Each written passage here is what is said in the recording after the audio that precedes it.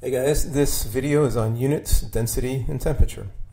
So we'll start with units. This table here gives you the SI units that we use, some common ones anyway. So the SI unit of length is the meter, symbol is m, little m. And there are some other commonly used units of length in chemistry here. So an angstrom with this symbol right here is 1 times 10 to the minus 10th meters, and a micron, 1 times 10 to the minus 6 meters. The SI unit of volume is the meter cubed. We also use liters quite a bit, which is 1 decimeter cubed, or 1 times 10 to the minus 3 meters cubed.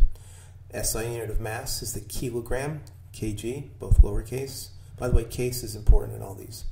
And we more commonly use a gram in chemistry, which is 1 times 10 to the minus 3 kilograms. A metric ton, which we don't see that much in chemistry, is 1,000 kilograms. The SI unit of energy is the joule, capital J is a symbol, and these are some other units of energy that we'll see as we go through the course. We'll run into these in other modules, other chapters. Pressure, SI unit is pascals. Likewise, here are some other units that we will see later on in the course. Next, density. So first of all, what is density? The formula is right here. It's the D stands for density. It's equal to m, which is the mass, divided by the volume, capital V. One of the things about density is it's what we call an intrinsic property. The density of a substance is the same no matter how much of that substance you have. The density of a cup of water is the same as a swimming pool full of water, as long as they're both at the same temperature. But the two components of density, mass and volume, these are what we call extrinsic. In other words, they do depend upon how much stuff you have. So the more water you have, the greater the mass. The more water you have, the greater the volume. These are the common units that we use for density in chemistry, and these are the SI units. So in chemistry, we'll see grams per milliliter, grams per centimeter cubed, and grams per liter. Usually this when we're dealing with gases. The SI unit is kilograms per meter cubed.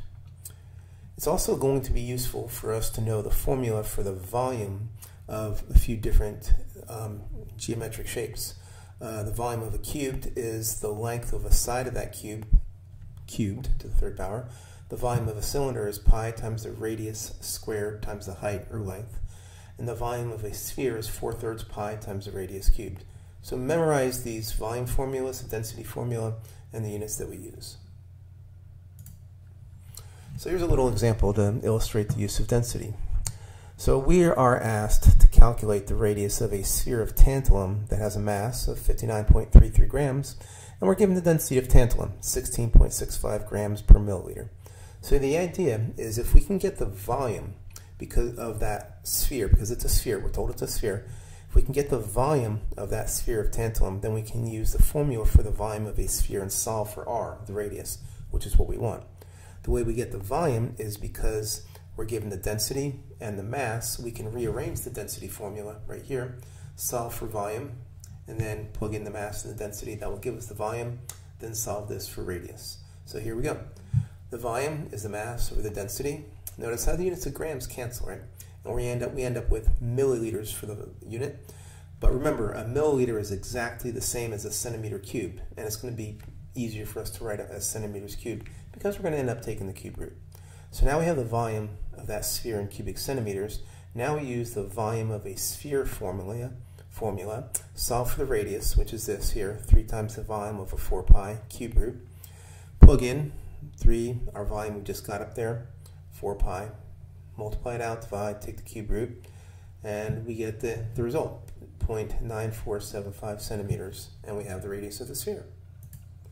And the last thing we're going to talk about, guys, is temperature. So what is temperature? It's a measure of the amount of thermal energy an object possesses. Now it ends up, and we're going to see this as we go through this course, a couple different places, but it doesn't matter what phase of matter an object is in, solid, liquid, gas, or something else. The atoms or the molecules that make up that object they're constantly moving, either just vibrating about a point or actually moving around translationally. And because they're moving and they have mass, they have kinetic energy. And there's a distribution. We'll see all this in later material. But there's a distribution of kinetic energy amongst the particles of that substance, solid, liquid, gas, or whatever. but they have some average kinetic energy, and the temperature of that object is directly related to the average kinetic energy of those particles. And so when we measure the temperature of something, we stick a thermometer in it, we're measuring really the average kinetic energy of those particles. We're going to use 3 different scales in this course: Kelvin, degrees Celsius, and degrees Fahrenheit. And they're related by 2 different points: the freezing point of water and the boiling point of water at 1 atmosphere pressure. So if we look at the Kelvin scale, the left thermometer here, water freezes at, well, really 273.15 Kelvin and boils at 373.15 Kelvin. In Celsius, water freezes at 0 Celsius, boils at 100 Celsius. In Fahrenheit, 32 degrees Fahrenheit it freezes at, and 212 degrees Fahrenheit it boils. So to get the relation between these different scales, we need to look at these points here. So if we look at Fahrenheit, between the freezing point of water and the boiling point of water, there are 180 degrees Fahrenheit, 212 minus 32. In the Celsius scale, there's 100 degrees Celsius, and there's also 100 kelvins between the freezing point of water and the boiling point of water. Oh, by the way, that brings up a point. When we talk about the Kelvin scale, we call the unit of temperature just Kelvin. We don't say degrees. For Celsius, we say degrees Celsius and degrees Fahrenheit. So, because there's 180 degrees Fahrenheit over the same range as there are 100 degrees Celsius or Kelvin, that means that a degrees Fahrenheit is smaller than a degree Celsius or a Kelvin.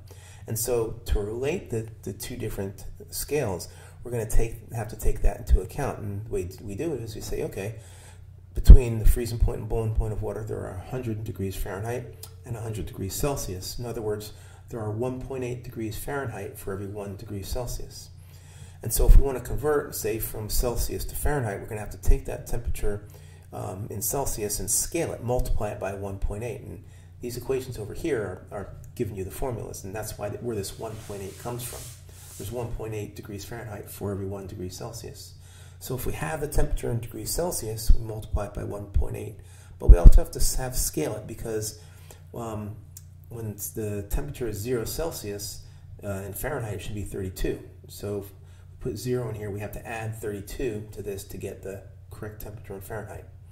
And that's where we get these numbers from in this relationship between Celsius and Fahrenheit.